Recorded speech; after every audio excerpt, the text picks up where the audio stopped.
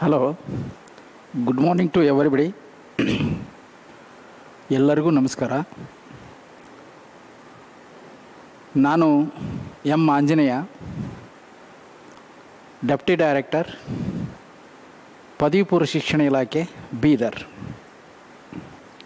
Today I am happily inaugurate the webinar function of the Wisdom PU College, Bidar.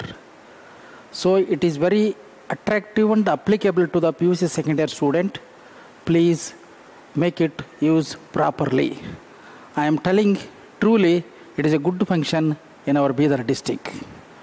ನಾನು ಎಲ್ಲ ದ್ವಿತೀಯ PUC ವಿದ್ಯಾರ್ಥಿಗಳಲ್ಲಿ ಮತ್ತು ಶಿಕ್ಷಣ ಸಂಸ್ಥೆಯ ಆಡಳಿತಾಧಿಕಾರಿಗಳಲ್ಲಿ, ಉಪನ್ಯಾಸಕರಲ್ಲಿ, ವಿದ್ಯಾರ್ಥಿಗಳಲ್ಲಿ ನಾನು ಪದವಿ ಪೂರ್ವ ಶಿಕ್ಷಣ ಇಲಾಖೆ ಉಪನಿರ್ದೇಶಕನಾಗಿ ಹೇಳುವುದಿಷ್ಟೇ. ಈ ಒಂದು ವೆಬಿನಾರ್ ಕಾರ್ಯಕ್ರಮವನ್ನು ಎಲ್ಲರೂ ಚಾಚು ತಪ್ಪದಂತೆ ಪಾಲಿಸಿ ತಾವು ಹೆಚ್ಚು ಅಂಕಗಳನ್ನು ಪಡೆಯುವುದರ ಮೂಲಕ ಫಲಿತಾಂಶ ಪಟ್ಟಿಯಲ್ಲಿ ಬೀದರನ್ನು ಕ್ರಮ ಸಂಖ್ಯೆ 1ರಿಂದ 10ರೊಳಗೆ ತರಬೇಕು ಅನ್ನೋದು ನಮ್ಮೆಲ್ಲರ ಇಚ್ಛೆಯಾಗಿದೆ. ಅದಕ್ಕೆಲ್ಲ ತಾವು ಸಹಮತ ಕೊಡ್ತೀರಿ ಅಂತ ನಾನು ಭಾವಿಸಿದ್ದೇನೆ. ಇವತ್ತು ಒಂದು 4-6 ಮಾತುಗಳನ್ನು ತಮ್ಮೊಂದಿಗೆ ಹಂಚ್ಕೊಳ್ಳಿಕ್ಕೆ ವಿಸ್ಡಮ್ PU ಕಾಲೇಜ್ ಪರವಾಗಿ ನನಗೆ ಸಂತೋಷ ಆಗ್ತಾಯಿದೆ.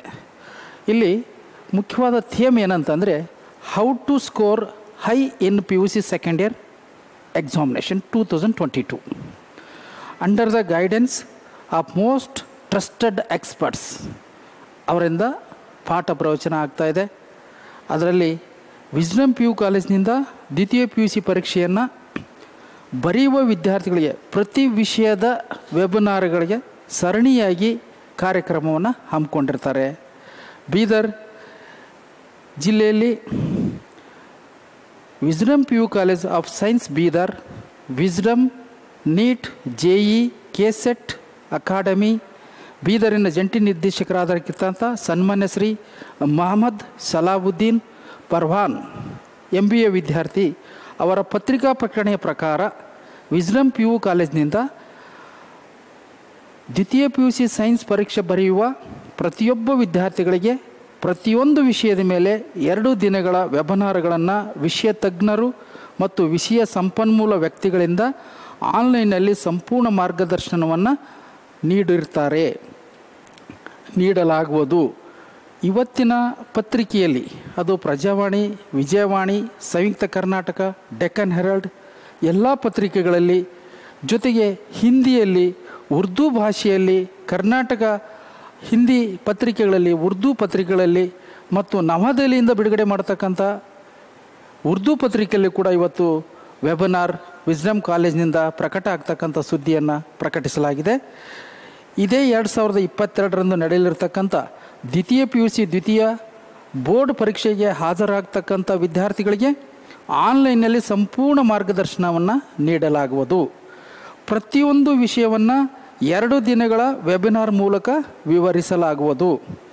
ಒಬ್ಬ ವಿದ್ಯಾರ್ಥಿಯು ಒಂದು ವಿಷಯದಲ್ಲಿ 100 ಅಂಕಗಳನ್ನು ಹೇಗೆ ಪಡೆಯಬಹುದು ಎನ್ನುವುದರ ಬಗ್ಗೆ ಸಂಪೂರ್ಣ ಚರ್ಚೆ ಮಾಡಲಾಗುವುದು.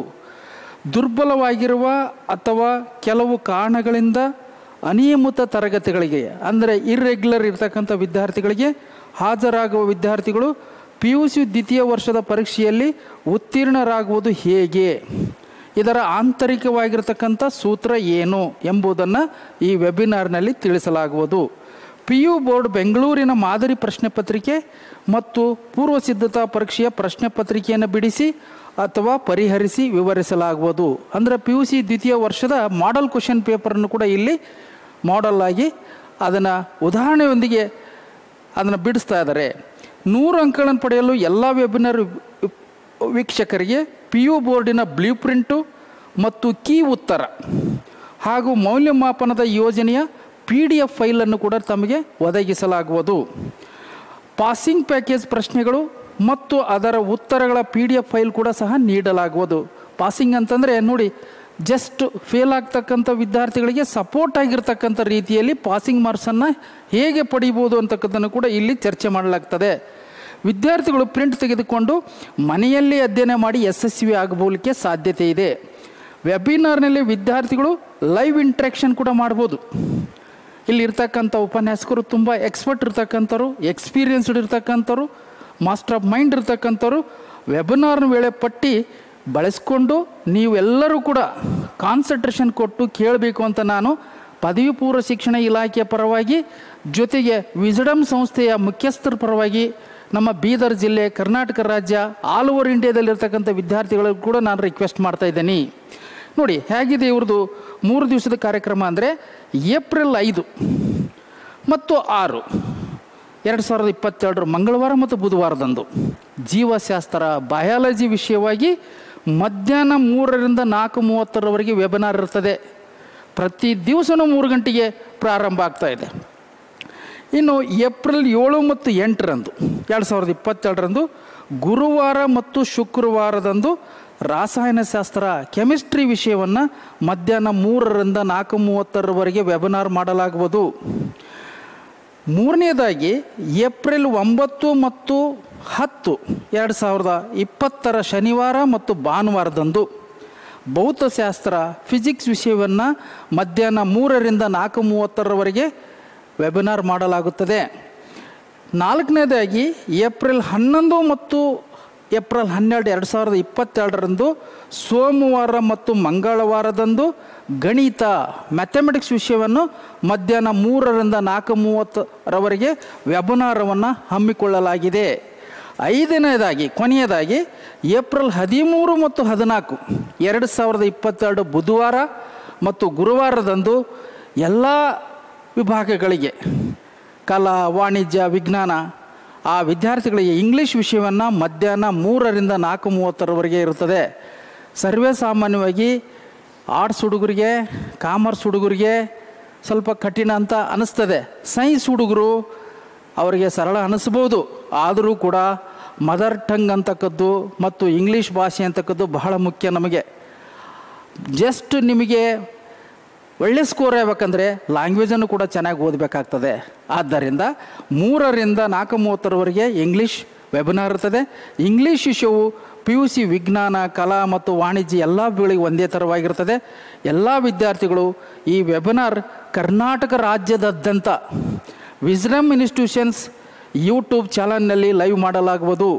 ಈ ಸಂಸ್ಥೆಯ ಕಾರ್ಯದರ್ಶಿಗಳಾದ ಶ್ರೀ ಮೊಹಮ್ಮದ್ ಆಸಿಫುದ್ದೀನ್, ವಿಸ್ಡಮ್ ಕಾಲೇಜ್ ಮತ್ತು ನೀಟ್ ಅಕಾಡೆಮಿ ಬೀದರ್ ಹೇಳಿರುವ ಪ್ರಕಾರ ಈ ಕಾರ್ಯಕ್ರಮದ ಉದ್ಘಾಟನೆಯನ್ನು ಇವತ್ತು ತಾನೇ ನಾನು ಮಾಡಿರ್ತೇನೆ. ತುಂಬ ಸಂತೋಷದಿಂದ ನಮ್ಮ ಬೀದರ್ ಜಿಲ್ಲೆಯಲ್ಲಿ ಈ ಒಂದು ಕಾರ್ಯಕ್ರಮ ವಿನೂತನ ಕಾರ್ಯಕ್ರಮ, new one program in Bidar district, especially it is conducted by the wisdom PU college of Bidar district.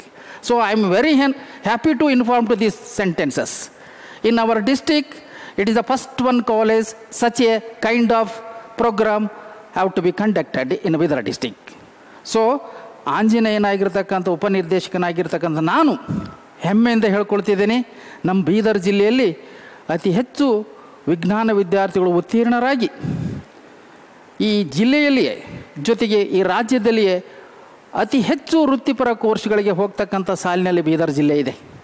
ಆದ್ದರಿಂದ ನಾನು ಹೆಚ್ಚಿಗೆ ಹೇಳಲಿಕ್ಕೆ ಹೋಗೋದಿಲ್ಲ. ಇದನ್ನೆಲ್ಲ ತಾವೆಲ್ಲ ಗಮನಿಸಿದ್ದೀರಿ ಅಂತ ಭಾವಿಸಿದ್ದೇನೆ. ನೀವು ಅತಿ ಹೆಚ್ಚು ಅಂಕಗಳನ್ನು ಪಡೆಯಲು ಇಷ್ಟಪಟ್ಟಿದ್ದೀರಿ.